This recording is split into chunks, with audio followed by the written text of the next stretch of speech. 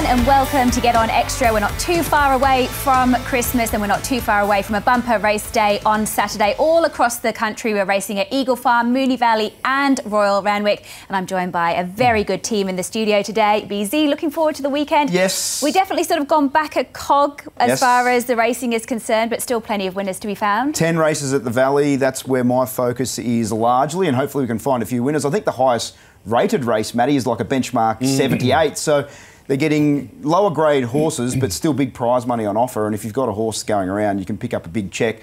Hopefully we can steer punters into a few winners. Matty, you're celebrated a birthday in the week, so happy birthday. It's the birthday that keeps on giving, isn't it? It is the birthday that keeps on giving, and just another year wiser, apparently. But look, if I do tend to have an existential crisis sitting in this chair, of course the great Simon Marshall usually sits here, and if I do say something absolutely ridiculous, it's not me, it's Simon. No, not you. Well, talking about SD, we're not joined by SD, we're not joined by Grace, but we are joined by another fantastic member of our team. Nick Ashman comes in from Sydney.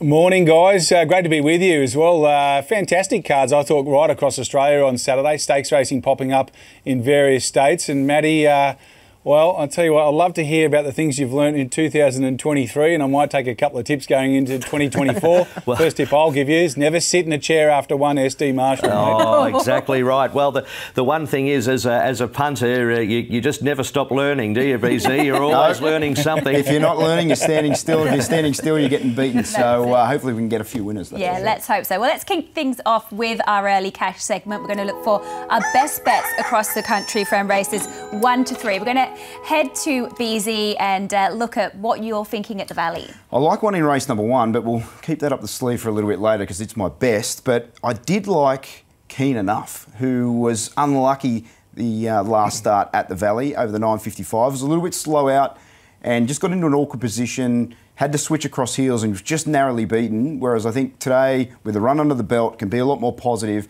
and I think it's a competitive price. So happy to take the price about Keen Enough in race number 2. He's probably got the best of the barrier draw against Rhetorical too, who's drawn a little bit wider. I found one at a bit of value in race number 3, Cradle of Life, who had a good little pipe opener there at Sandown, was going through the line for Richard Lamming, gets a bit of extra trip here, a couple of scratchings in the race as well. You're getting around the $7 mark for Cradle of Life in race 3. You're also like something in race number 2, Nick. Yeah, sorry about that. Just lost you for a moment there. I wasn't sort of just trying to flick my ears for fun, guys. But, hey, I agree with BZ about Keen Enough. It was desperately unlucky first up, second prep. But I just thought there was some each-way value around here. Number 6, Rose Tycoon. Look, she's... looking through her data, I reckon she's a proper 1,000-metre horse on a turf track. She's won up to 1,200, but that was at the Ballarat synthetic track, which I'm always a little cautious about using as a guide to what really suits a horse best. She's placed 2 from 3 here at the Valley, so she's okay, and she just needs a little bit of luck in run to find a bum early doors, and I think she'll be very strong in the business end, guys. So race 2, number 6, Rose Tycoon, $18 each way. Beautiful price there. You thought you were coming into this show with a bit of value, and then Nick's just slammed you. Yes, exactly. And with 3 or 4 scratchings out of the race, I went for mine's gone from double figures to $7, and I have been completely gazumped. But that's why we love the Ashman. Well, I'm playing in Randwick. I really liked this horse last time. I'm a Dirty Rascal. He's put up 2 really good runs. His latest run was a run where he was able to run and hit the line strong. I actually thought he probably should have won the race. You're taking a lot shorter than the $18 that we took from him last time. But race 2, number 1, I'm a Dirty Rascal. He's got his hoof on the till. I think he will be not too far off of a win. As we head into Moonee Valley, this is our best bets from races 4 and beyond. I'm going to kick things off. Nice I know you're with the same horse as well. Dark Halo just looks a perfect race for this galloper. Yeah, he's trialled up very nice on 2 occasions here in Victoria. I know his last run was a little bit underwhelming, but he looks well positioned from an inside draw. I thought he was the best bet of the afternoon. I'm very keen to be with him. I think he's a progressive 3-year-old who'll get to a better level than this, and he should be winning. What did you like? Yeah, I also liked him. I thought the race set up perfectly for him. I love the way that they've given him a little freshen up in between, and the fact is he's got the best form leading into this. There's a couple of horses that are going well. Get Along is in the race as well, and Our Crackling Rosie also have good form, but I'm happy to stick with Dark Halo as well. Devil's advocate, will it get round the Valley okay, Dark Halo? It's quite a gross-looking, loping sort of an animal. Well, I'm hoping, Matty, I didn't want you to sort of rain on our parade this early in the show, but I thought there was good speed from Get Along and also our Crackling Rosie. I thought it follows the speed from that inside draw. It'll get the opportunity to just park him behind. Hopefully gets the split through late. The way that he trialled at Cranbourne, he's going very well, the horse. Nick, you and I have ended up on the same horse, Union Army. What do you like about him? Yeah, I thought Call the Union, number 10 in race 4, isn't it, Lizzie? Really unlucky she was last time out behind Dublin Journal over the 2,000 metres at Caulfield. That was just a third run back from a spell. She'll strip fetter. She's having a second run now at 2,000 metres, which I think will have a prime for the event. She's only been to the races once, fourth up from a spell, and that was in her first preparation, and it was her first go beyond 1,600 metres when she stretched right out to 2,200. So I reckon she'll go to a career peak on Saturday. And in terms of will she get round the valley, as Matty just asked about BZ's tip, well, she hasn't been there before, but her dad, Seamus Award, won a pretty handy race there about a decade ago. You also have a couple of tips in the next race. Yeah, that's right. In the next race, in race 5 at Moonee Valley, we've got 2 plays here. Number 4, Port Albert, for a very much informed Nick Ryan, and also number 10, Moon and Black. These 2 horses between them have had 12 starts around the valley for 5 wins and 3 minor placings. All their best figures are at this track, and I just think over this short course trip, they'll be the ones to beat in race 5. So back them both, you get about $3.75 on the dividend if either one wins. For me, that's the one of the best bets of the day. What's your thoughts? I actually didn't mind Wolflands in that race first up. I know he's sort of big odds, but I just thought he might fly under the radar here. He trialled very well for the new stable, formerly with Julian Welsh, now with the Lindsay Park team, and off a couple of slick trials, I thought it could run well.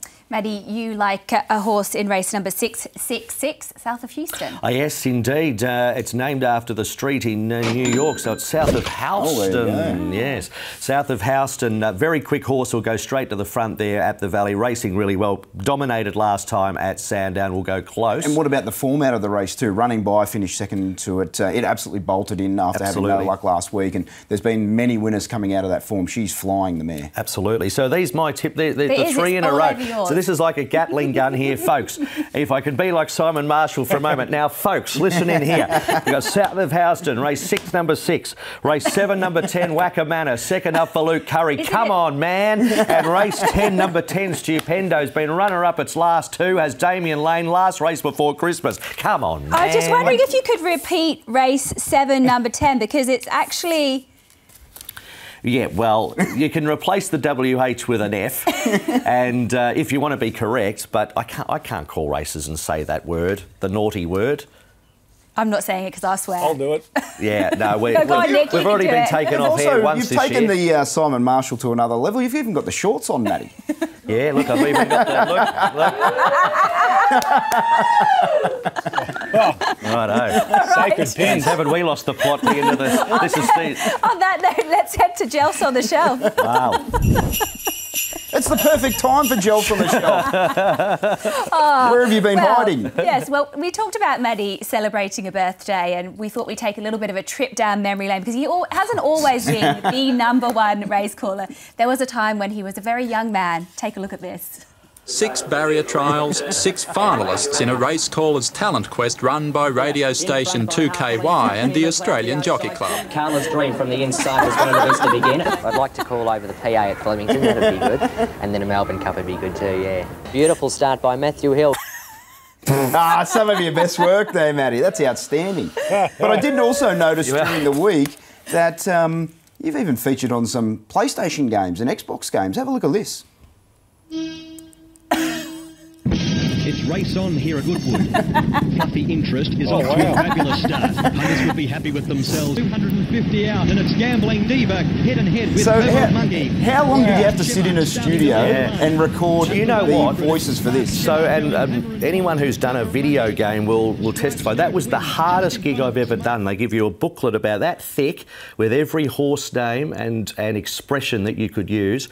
And on day 1 of the recording, I got through it, and they said, that's fantastic. You have to come back on day 2 and scream every name out because that's the end of the race, you know. And so they had to have a library of... That's right. It was impossible.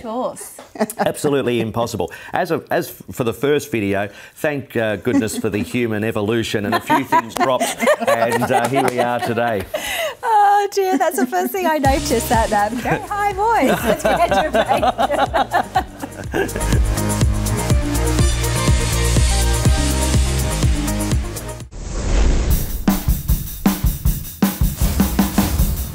We've got Lizzie going against you already with Traffic Warden. Who I know he's a short quote, but I think he's the type of horse you're going to be seeing featuring more of the competitive 2-year-old races. Is doing it pretty well. A couple of reminders, and Traffic Warden won by a length and a quarter. She wins. I have a good day. Very keen on Running By on Saturday. Race 4, number 8, Running By. I'm also in agreement with the boys. Running By moves up on the outside of Rumbled again, and it's got it. Running By wins. Commander Harry, race 6, number 6 at Caulfield, third up, ready to go close.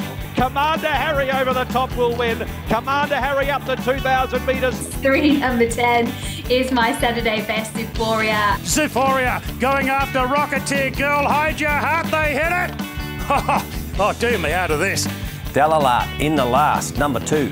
Delalat in front from Contemporary, and Delalat won the last. Wow. A couple of winners there. Well done, Matty. Yeah, And Simo's left us with a big double figure winner there with Notice an Delalat. extra octave there in the Commander Harry.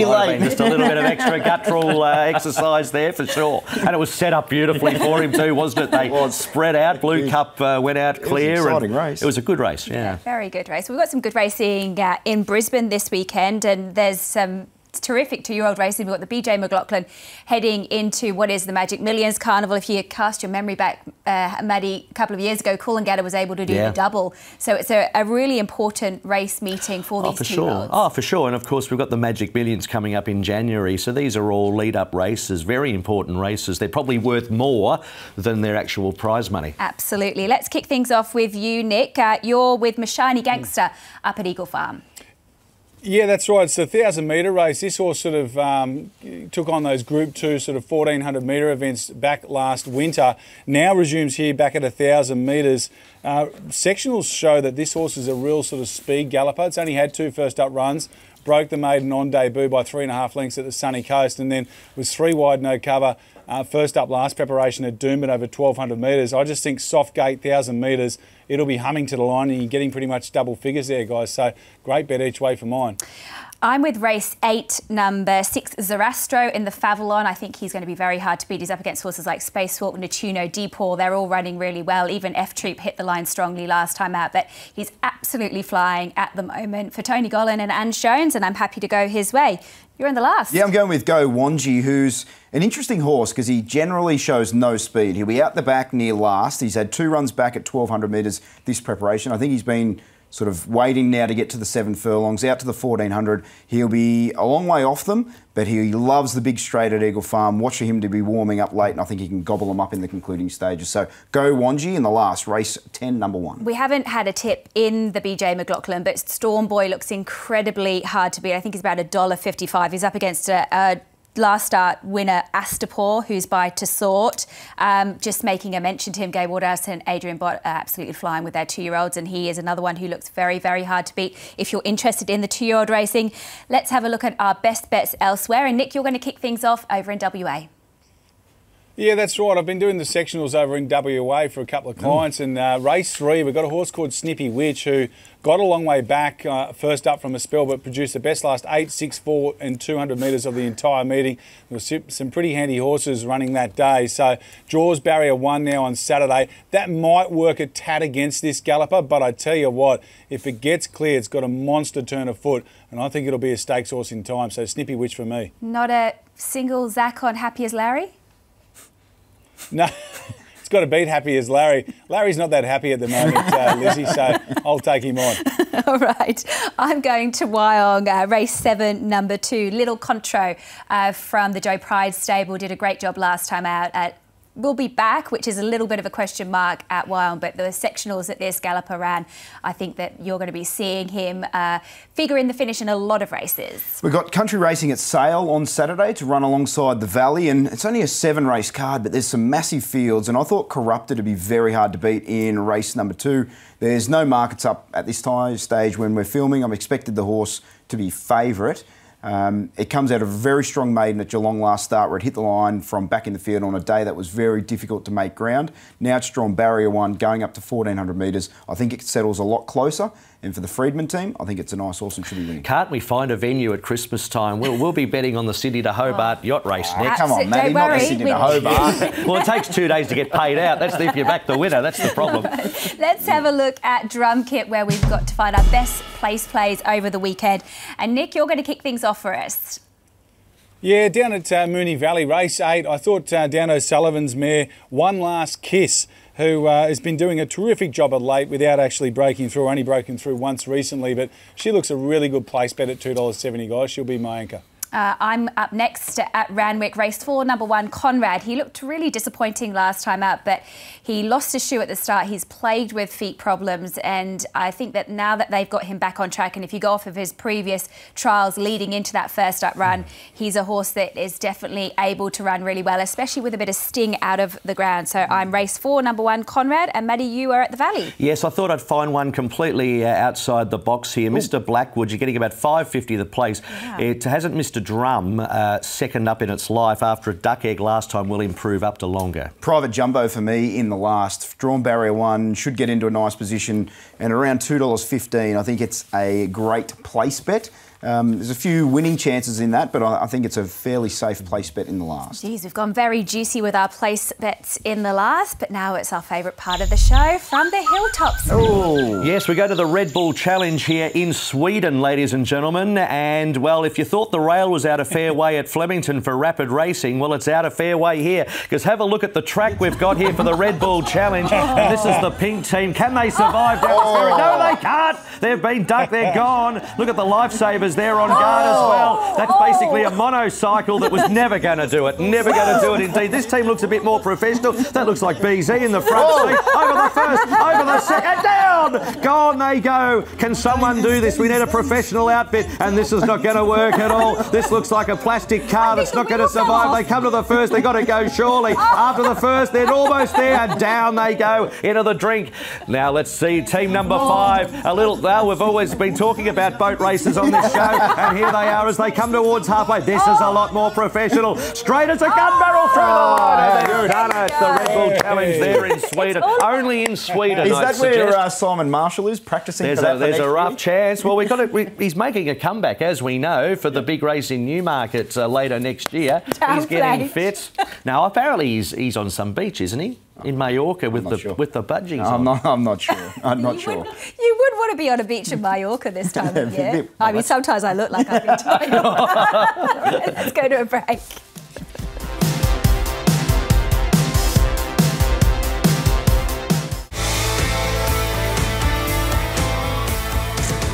Welcome back to Get On Extra. We're looking at some best bets at Randwick this weekend. We're into the benchmark racing, and we're going to kick things off with you, Nick. You're playing in race 2 at Randwick, a horse called Deniliquin.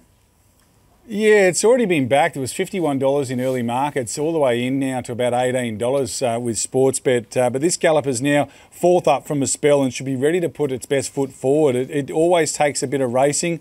I believe that little bit of cut in the ground will suit this galloper. It's had 3 runs back from a spell, mostly on dry tracks, a soft 5 in the middle of them. The track is drying out up here, but given the amount of rain we've had, I think this is the peak performance for this galloper, and I expect it to run top 3, so still a good each-way bet. Nick, talking about the track up there, you were saying there's been a fair amount of rain. What are the conditions to be expected on Saturday?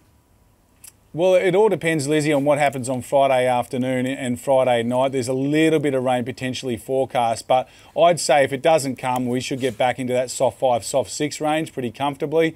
We may even get dry, but there's a lot of humidity in the air, and those that understand meteorology, as our good friend Brent Zerafa does, you'll note that when it's humid, it doesn't dry out as fast. So we'll see what unfolds. You learn something new every day. But no, I'm going with Valiancy. I thought it was a terrific run last time out in race number 6. Craig Williams making the trip up to Sydney to ride a number of horses throughout the program. I thought this was one of his better chances. Thought it'd be very hard to beat. Hit the line very strongly last time in up against the boys. Now dropping back to Mare's Company. Was narrowly beaten behind Legio 10. Looks well placed in this event, race number 6. Talking about jockeys travelling around, we heard about Blake Shin also. He's travelling around. There's plenty of movement this time of year. Damien Lane's still in WA, so jockeys moving around trying to secure some good rides, especially for the up-and-coming Magic Millions Carnival. You're with Stromboli in race number 7. He's been racing so consistently, Nick.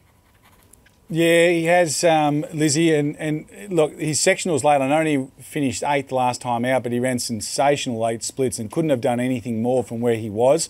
I like the fact that they're keeping him at this grade with this low weight of 54 kilos. They've also elected to claim with Jet Stanley in the saddle, now down to 52 kilos. I do think horses that stick to the fence in Sydney will be advantaged on Saturday at Randwick, and I think this horse just hugs the fence. You're going to have your heart in the mouth over the last sort of 200 or 300 metres because he's going to need a split. He's going to be zigzagging and zag-zigging, but if he gets it, it'll be very hard to hold out.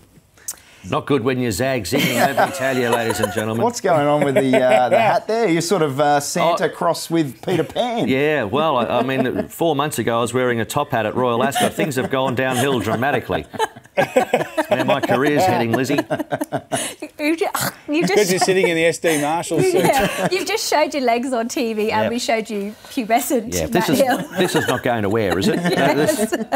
All right, I'm with the next two at Randwick. I'm with Sinawan. He's been racing so well in really tough races. Like, he's been racing in $1 million races, drawing bad gates, and I reckon this is the first time I've found him in a race that he could comfortably be placed in the first half of the field and be able to show that really strong turn of foot that he's got. So I'm really happy to be with him at the each way odds. Race 8, number 2, Sinawan. And another horse that raced really well first up was Aristonis. Race 9, number 4. I think he's going to be very hard to beat in race number 9. He's going to be hitting the line strongly. He is a back marker. So again, as Nick was mentioning, you've got to have your heart in your mouth. But I think he's got the best turn of foot in the race. So he's the horse that I want to be with. He's actually my Saturday best for the weekend. And Zed, you are going to bring us home, hopefully, the last race on the card. Danistar, a horse who's done a lot of its racing in Victoria and was quite impressive at Kyneton 2 starts back, and then went up to Kembla Grange, led and absolutely bolted in on wet ground last start. 1400 to 1200 is its sweet spot. Lands right in the middle here at 1300 metres. And if, Nick, we get a situation where it is advantageous to be up on speed, I'd imagine Danistar is going to be flying along near the front of the field and might be hard to run down in the last. Did you have an opinion in that race? Yeah, I tend to agree with you, BZ, and I think also if the pattern unfolds as we're sort of predicting it will, to be on speed, then horses that can go forward and use their natural turn of foot will probably firm in the marketplace. So right behind you there, buddy. That was our Randwick preview. We're going to have a look at our Sunday session. We're going to try and find some best bets on Sunday. There's a few sort of questionable ones in this Sunday session. But anyway, we're going to kick things off with Larry. What are you doing and where are you going? Is it Sunday? Yeah, I'm going up to Taree. I was wondering why you were questioning me. Normally it's me carrying the blowtorch supply, but no, I played straight and narrow. Yeah, I was confused that it wasn't me that was in trouble. So race 4 at Taree on Sunday, Lizzie. Right down towards the bottom. Number 13, Opus, for Kristen Buchanan. She's a great trainer. This horse has only had 2 starts in its career, either side of a spell. Trialled really well. Won a trial by about 4 lengths at Newcastle coming into this preparation. Got a mile back at Tuncurry and came widest on the turn in what was, I thought, a run of a lot of hit and merit. Now pops up to the mile for the first time in its career. Out of a Carnegie mare. Won't mind a bit of juice in the track. They haven't got any odds up at the moment, but I'll be betting as soon as they do. Very good. Well, I'm going to the EPL because I couldn't find anything at Taree, Tuncurry or wherever else they're racing on Sunday. I'm with Liverpool to beat Arsenal. They just had a lovely big pipe opener against West Ham, so I'm happy to stick with the Reds. Matty? Yes, Metropolitan Greyhound Racing at Sandown. We love it on a Sunday afternoon. Hard press will jump towards the front here. Loves it up near the speed and it'll be hard to beat race 6, number 1. Of course, Sunday night, Santa's coming. That's a moral BZ. And at this stage, your market is undies 7 to 2 for a present, deodorant 4s and socks 3 to 1. Sounds like it's going to be a terrific Christmas. Look, no Victorian racing on Sunday. We've got Sunday off and we've also got Christmas Day off. So who doesn't mind a Sunday session that rolls into Tuesday? Oh, because back in the day, if you didn't mind a party, those things could eventuate. But anyway, moving on. Bold Soul, race 1, number 1. I liked it at Caulfield, so pretty keen to be with it. I think it'll be very hard to beat. Very impressed you've done the form. I think they went up at around 340. It was a good early price. Right, very good. Very impressive. You'll be rolling. First on very Boxing Day. organised. You'll be very rolling into organised. Boxing Day. I'll be rolling into Boxing Day. Don't worry about that. I'll be in a food coma by then. Now we might need at this time of year a back sack and crack, Lizzie. What a segue! What a Talk for segue! yourself. Okay, Nick, let's kick things off with you. What do you want to back this weekend at the double figure odds? Yeah, I'm with Rose Tycoon, as I mentioned earlier. I just think with the rail in the true position, they should be able to make some ground at Moonee Valley on Saturday. Each way her at $18. I'm with Sinawan at Randwick. As I said, it's the first time he's found a race that he's going to be very competitive in, and he's drawn perfectly. Cradle of Life, $7. It was about $12 when the acceptances came out, so there has been support. Wolflands is a Moonee Valley specialist, formerly with Julian Welsh, now with the Lindsay Park team, trialled up very nice at Werribee, and I think it's just got under the guard of the market so far at $16. What are we laying this weekend? Oh, Nick! Yeah, when you made it your best bet in Queensland, I thought to myself, well, this will make the back end of the show interesting, even if the rest of it's been boring. I'm laying it, Lizzie. I think Spacewalk's a pretty handy galloper. And at the weights, I've got to be with Spacewalk. Zerastro's got to come back in trip. There's pace engaged, so I'm going to lay it. I think he's a pretty handy galloper, but he's got no BMT Spacewalk, so I'm happy to stick with Zerastro. I'm with Waihaha Falls, only because the map, he's going to be back in the field. He's got a great turn of speed, but I think that he is going to find it tough. Harbin for me, drawn wide, which is tricky at the Valley, and a big weight as well. Yeah, Fearless Rider won last start at the Valley, and I know she gets Damien Lane in the saddle, but I thought it was a much weaker race that she won against Mare's company. Now she's taking on the boys and a lot deeper contest, so happy to take on Fearless Rider as favourite in race number 9. Let's find our best bets for the weekend. Nick. Oh, Nick, you've been brave. Yeah, been really brave. I'm not going to overcomplicate it. This thing's, well, I think a good thing anyway. What it did on debut, overall time was nothing flash, but those late splits were so good that it raced away from its opposition. You can have almost 6 lengths back to the third horse. Aristonis for you? Aristonis on top. Yeah, $10. Yeah, look, I think he's going to be very hard to beat, but... Maddie? Probably should have made him my value. Oh, you never know. South of Houston for me. What do they say? Jump, lead, win. South of Houston. I'm hoping Dark Halo just parks in behind the speed and hits the line strongly there. Yeah, there we go. Well, we had a terrific weekend last weekend. We saw Ollie go out with those 3 magnificent wins. Not only that, we had a bit of a connection to get on because the great Hutchbuster is a part owner of Munamek, and it was a fairy tale, but it really had the cherry on top, the fact that there was that really strong racing connection. Oh, for sure. And, I mean, as Darren McCauley said in the call, the racing gods spoke, didn't they? It was just an extraordinary moment. It's amazing how things can fall into place, and the build of momentum from winning race 7 and then race 8 and then for him to come out and win the final race on the program, I think it's something that everyone will remember for a long time, and probably a hangover that Hutch will be nursing for a while as well. For sure, yeah. Now, it would be remiss of us at Christmas time not to say Merry Christmas to everybody, and thank you for watching us. This is episode 21 of Get On Extra, and they said it would never last. And, of course, Simo, usually in the chair, would give his joke. So here's one for you. What's the difference between the normal alphabet and the Christmas alphabet? I don't know. There's no L. Oh, very good, Matty. It had to be as bad as Simo, so there you go. What about the audible groan from the staff behind the cameras? I know. Nick, Unbelievable. You're a good race caller, Thanks so much, Nick. I hope you have a wonderful Christmas. Thank you very much, guys. Thanks for having me on your show. Merry Christmas to everyone tuning in. Yes, and hopefully we back plenty of winners. Looking forward to Merry Christmas to you and to your family and to you. Too, Lizzie. End of the year, and we're going to see everyone in the new year. For sure, absolutely. Cannot wait. Well Hopefully led. We'll be back. Well led, you. We'll be back, good boys. job. Good job. Very good. Thanks for watching, guys. Happy holidays.